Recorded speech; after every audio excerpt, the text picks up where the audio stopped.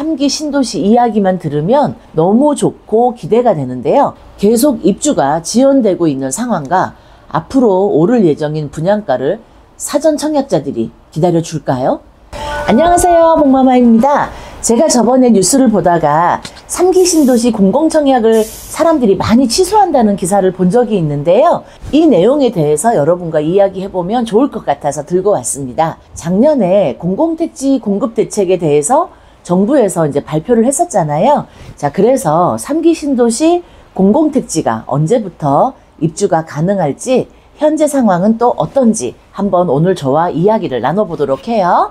먼저 3기 신도시에는 어떤 곳이 있는지 먼저 알려드리도록 하겠습니다. 자, 첫 번째로는 왕숙 신도시가 있는데요. 왕숙 신도시는 왕숙 1지구, 2지구로 나뉘어 있습니다. 왕숙 1지구는 다산, 별내가 인접해 있고 서울 경계와 3.5km에 위치하고 있어서 서울과 가깝습니다. 또 경춘선 GTX B 노선도 예정이 되어 있고요. 별내선, 진접선, 경의중앙선 등이 인접해 있습니다. 다음 이제 왕숙 2지구는 남양주 시청에서 3km에 위치하고 있고 남양주, 다산, 양정, 역세권 등과 인접해 있습니다. 향후에 강동, 하남, 남양주 도시철도 개통, 경의중앙선역 신설로 인해 서울, 강남, 북강역 교통 여건이 좋습니다. 두 번째는 교산 신도시가 있는데요. 최근에 뉴스에서 많이 나왔죠?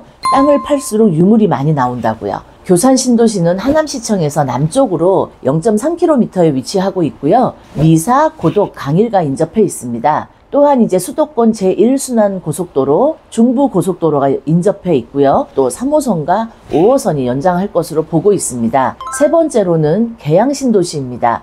인천계양 신도시는 아시다시피 현재 3기 신도시 중에서 가장 빠른 속도를 내고 있는데요. 계양구청, 김포공항, 마곡지구 인근에 위치해서 서울과도 가깝습니다. 사실 이곳은 서울과 가깝지만 아직 지하철편은 좋지는 않다고 이제 하는데요. 김포공항역, 계양, 부천 주변 철도 노선을 잇는 SBRT가 예정이라고 합니다. 네 번째는 고양창릉 신도시입니다. 창릉 신도시는 고양시청과 서울 은평구, 마포구와 가까이 있습니다. 서울 은평구와 가까이 있다 보니 서울과의 접근성이 더 좋아졌습니다.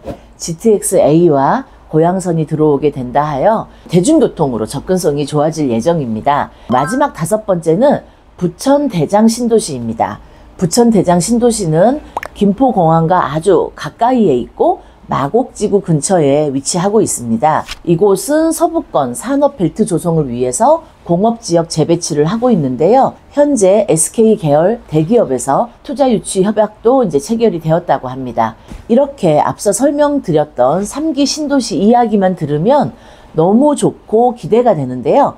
특히나 신도시는 공급이 많이 되기 때문에 내 집 마련을 하려는 사람들에게 관심이 많습니다. 자, 그렇지만 현재는 3기 신도시 사전 청약을 취소하고 있다는 사람들이 많다는 뉴스를 많이 접해 보셨을 겁니다. 그 이유가 무엇일까요? 복마마가 그 이유에 대해 짚어드리도록 하겠습니다. 첫 번째 이유는 공사비 인상입니다. 현재 3기 신도시 중 최초로 사전 청약을 받았던 인천계양지구의 총 사업비가 2년 만에 30% 정도 증가했다고 합니다. 21년도에 사업계획 승인 때보다 A2 블록은 688억 원, 즉 25.7%, A3 블록도 580억 원, 약 33.1%가 상승을 했습니다. 그로 인해서 본 청약 때 최종 분양가가 사전 청약 때보다 차이가 이제 크게 벌어져서 이탈자가 늘어났습니다. 이처럼 사전 청약은 그 시점에 비용이 확정된 것이 아니고 공사비 또 사업비 상승에 따라서 분양가 등이 상승할 가능성이 높기 때문에 아직 분양가 형성은 아직도 진행 중이라고 보시면 됩니다. 자, 그래도 분양가 상한제가 적용되기 때문에 공공분양주택은 민간분양 아파트보다 상승폭이 적어서 주변 시세보다 저렴할 것이라고 보고 있습니다. 하지만 공공분양주택의 가장 큰 장점이 무엇일까요? 저렴하게 내 집 마련인데 예상했던 것보다 높은 금액의 분양을 하게 된다면 사람들이 분양을 받을지에 대해서 의문이기도 합니다. 자, 그리고 두 번째 이유는 계속 지연되고 있는 입주 날짜입니다. 사실 아파트 입주라고 하면 청약이 이루어져야 아파트 착공도 진행이 되는데요. 사전 청약은 조기에 공급 효과를 내기 위해서 착공 시점에 하는 청약을 1, 2년 전에 미리 당겨서 하는 청약 제도입니다. 사전 청약 1년에서 3년 후 본 청약을 진행을 하고 공사기간 2년에서 3년 이후에 입주하는 구조인데요. 21년도에 첫 사전 청약을 진행했던 3기 신도시 공공분양단지는 이미 본 청약이 예정보다 1년 이상 미뤄졌다고 합니다. 3기 신도시 중에서 진행 속도가 가장 빠른 곳이라고 말씀드렸던 인천계양 지구도 21년도에 사전 청약을 한 이후에 3년 만인 올해 바로 24년도 9월에 본 청약이 진행될 예정인데요. 기존 25년도였던 입주 시기를 26년도 하반기 12월을 목표로 진행하고 있다고 합니다. 또한 나머지 경기 5곳 신도시의 사정은 더 심각하겠죠. 국토부가 4곳을 지난해 6월까지 착공하겠다고 발표를 했지만 이는 지켜지지 않았습니다. 올해 초에 내년 1월까지 나머지 3기 신도시 5곳을 모두 착공하겠다고 밝혔지만 현재까지도 착공이 진행될 기미는 보이지 않다고 합니다. 3기 신도시 개발이 늦어지고 있는 다른 이유는 또 무엇이 있을까요? 건설사가 사업을 포기해버리는 이유도 있죠. 현재는 어떤 상황이죠? 부동산 시장이 좋지 않잖아요. 실제로도 사전 청약을 마친 단지가 사업을 포기한 곳도 있습니다. 인허가가 지연되는 과정에서 부동산 시장이 안 좋기 때문에 사업성이 없다고 판단한 건설사들이 사업을 포기하고 3기 신도시에 공급했던 공공택지를 사겠다는 건설사들도 없어서 계속 유찰되었던 적도 있죠. 또한 토지 보상도 하나의 문제였을 겁니다.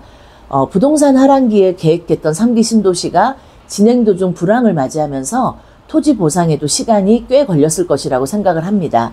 이러한 이유 때문에 3기 신도시가 늦어지고 있습니다. 마마 구독, 좋아요 꼭 눌러주세요.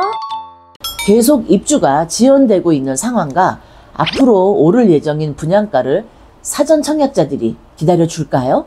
사전 청약 당첨을 포기했을 시 불이익은 없습니다. 다만 6개월간 다른 공공주택단지 사전 청약 당첨이 될 수 없다는 것뿐입니다. 이러한 불이익이 없는 것으로 인해서 사전 청약을 포기하는 사람들이 늘어나고 있습니다. 물론 이런 말이 나오기도 합니다. 2기 신도시는 수도권 중심을 해결하고자 이제 동탄을 어떻게 보면 서울과의 거리로 생각해 보면 가깝지 않은 곳에 위치하고 있습니다. 그래서 서울과의 접근성이 떨어진다는 점이 이제 불만이었는데요. 그래서 이런 불만을 보완해서 3기 신도시를 서울과 전부 인접하게 위치 선정을 했는데요. 이와 같이 조금만 생각해 보면 높은 분양가가 책정될 수밖에 없는 이유도 있습니다. 그리고 계속적으로 수도권에만 집중시키다 보면 집값이 분산되지 못하는 문제도 있습니다. 집값을 안정을 목적으로 3기 신도시를 만들었는데 개발할수록 계속 수도권에만 집중이 된다고 보면 집값이 잡힐까 하는 의문도 듭니다. 대표님이 생각하시기에는 3기 신도시가 생김으로써 집값이 안정될 수 있을까요?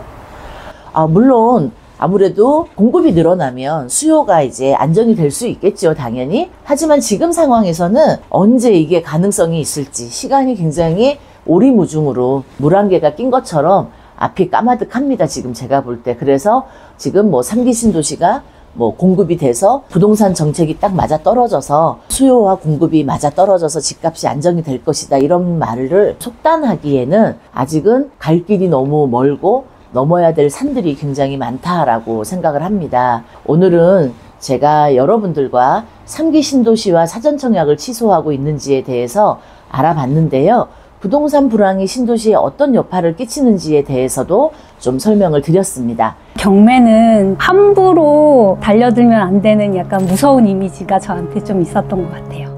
그냥 재테크 이것저것 관심은 많이 있었어요. 이 마스터 강의를 들으면서 경매 제도가 무엇인지, 왜 생겨났는지를 알게 됐거든요. 경매에 대한 개념 자체가 있었을 때랑 없었을 때 차이가 되게 컸던 것 같고요. 봉범아님 유튜브 채널을 듣는 것도 도움이 많이 됐었는데요. 아무래도 방송에서는 하지 못하는 이야기들이 좀 있을 것 같았거든요. 역시나 이제 수업을 들으면서 뒷이야기라든지 방송에서 하시지 못하는 못했던 이야기들, 그런 게 되게 좋았고, 처음에 어떻게 시작을 하셨는지, 그동안 시행착오를 겪으셨던 부분들, 확률상 어떤 상황에서는 좀 어렵게 경매가 진행이 되는지 이런 것들을 알려주셨을 때 굉장히 좋았어요. 저도 경매에 대해서 공부 시작한 걸 정말 잘했다는 생각이 드는데요. 복마마님의 강의는 그야말로 핵심 이론과 꿀팁이다라고 추천을 해드리고 싶어요. 사실 처음 경매를 공부하는 사람한테는 어떤 지식이 정말 꼭 필요하고 어떤 건 그냥 참고하는 정도만 알고 있어도 되는지, 사실 이런 거를 좀 구분하기가 어렵잖아요. 복마마님이 강의하시면서 정말 중요한 어떤 지식 같은 거는 강조해서 말씀해 주시고, 어떤 것들은 꼭 체크하고 넘어가야 되는지, 이런 게 조금 도움이 많이 되는 것 같아요.